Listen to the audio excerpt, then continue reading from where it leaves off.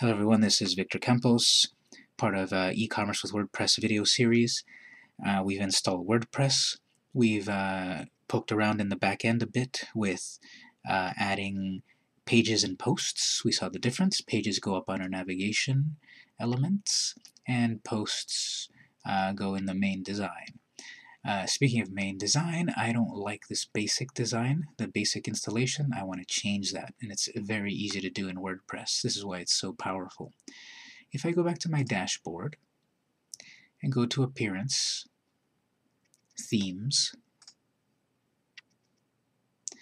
I have a few built-in themes. The current one, which is activated, is the 2014 theme. Just to see other themes in action, let me go to an older one, 2012. Notice if you hover over a theme, you can activate it.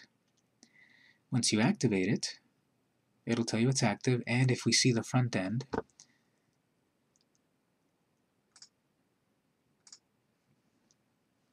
notice how everything changed automatically.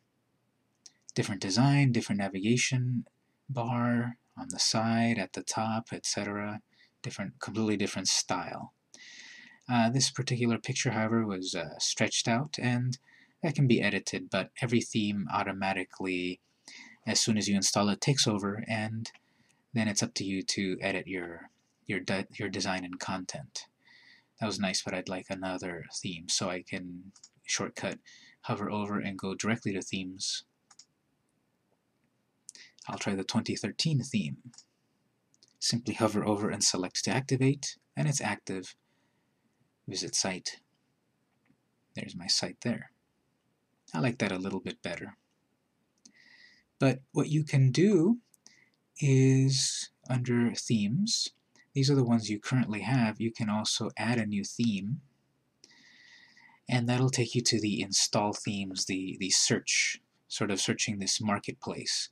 So you can search for a particular style. I'll say, show me purple-based themes, find themes, and then I get a variety of themes that should match my criteria,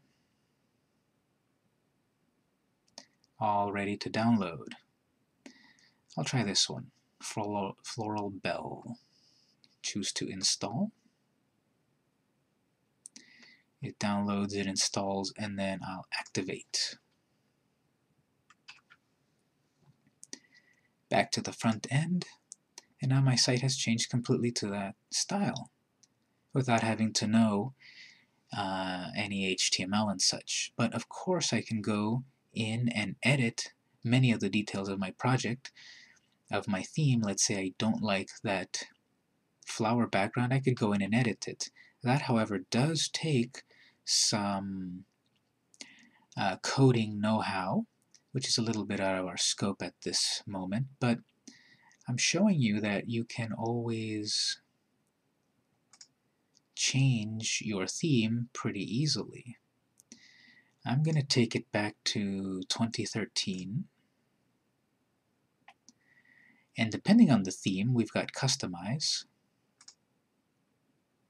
You have various options that you can customize.